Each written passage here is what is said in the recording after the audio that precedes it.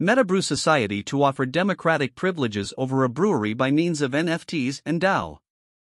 Munich-based MetaBrewSociety (MBS) will before long offer democratic privileges on the business choices of an actual distillery through non-fungible tokens (NFTs) and a decentralized independent association (DAO).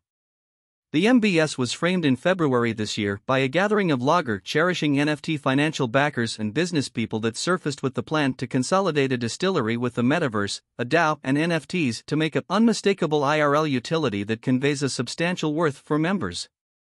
As a feature of the undertaking, MBS will offer a scope of tokenized lager share endorsements that proposition differing levels of administration privileges over an actual brewery in Munich that will likewise have a presence in the metaverse. The sandbox stage is being considered as a possible area. All of the NFTs will qualify the holder for something like 100 jars of free lager each year, with the offer of the NFTs assisting with financing the buy and scaling of the bottling works.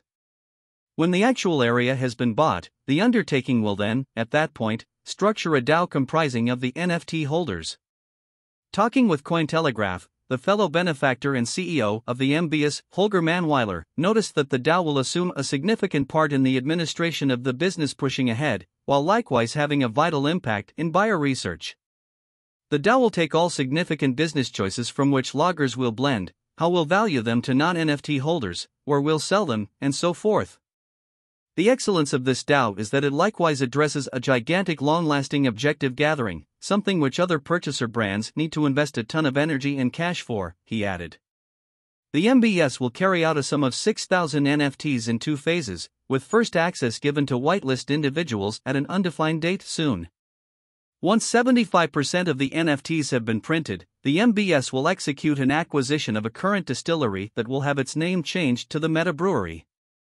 Manweiler expressed that the venture will probably airdrop the brew recompense ideal for each year to the NFT holders as a different NFT so they can sell/adapt it in the event that they needn't bother with the lager in a specific year or hold more NFTs than they can drink. The MBS will likewise utilize the metaverse-based variation of its distillery as a method for expanding the openness of the venture, while likewise going about as a web-based shop to buy its scope of lagers. Manweiler featured that Web3 ideas, for example, DAOs and NFTs, can help invigorate and modernize even the most dated brands as they empower the production of committed networks that can effectively shape the direction of an organization.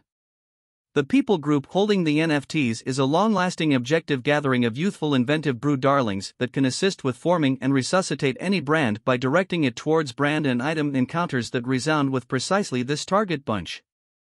Assuming the NFT holders like what they get, they will be our most noteworthy brand diplomats and will serve to locally available loved ones to the MetaBrewSociety experience, hence constructing the reason for crazy future development, Manweiler added.